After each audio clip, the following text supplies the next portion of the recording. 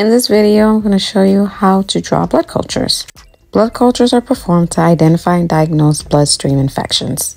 Make sure you have all your necessary supplies such as gloves, alcohol swab, tourniquet, sterile blood culture, sterile needles, syringe, blood collection tubes, adhesive bandages, and gauze. You want to make sure that you explain the procedure to the patient and ensure that they understand. You'll select the appropriate site where you're going to collect the blood. You'll clean the site. Make sure you prepare the blood culture bottles. Prepare the syringe. You'll perform the venipuncture. Collect the blood for the culture.